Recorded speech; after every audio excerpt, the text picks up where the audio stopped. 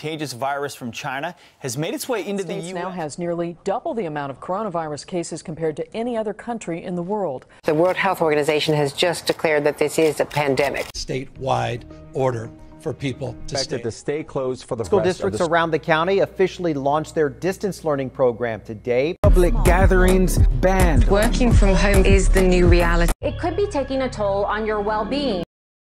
On the day of March 13th, 2020 was the day the world went on pause. We thought it was only going to last 2 weeks, but little did we know our whole lives were going to change. Quarantine, a state, period, or place of isolation, otherwise known as alone. Isolation can cause anxiety, sleeping problems,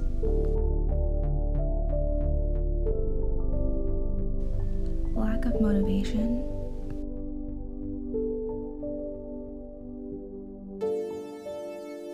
loss of appetite, or gain in appetite. It honestly feels like I'm living in a routine. All my days have blended together to create one continuous slip. But all we have to do is hope the next day is better than the last.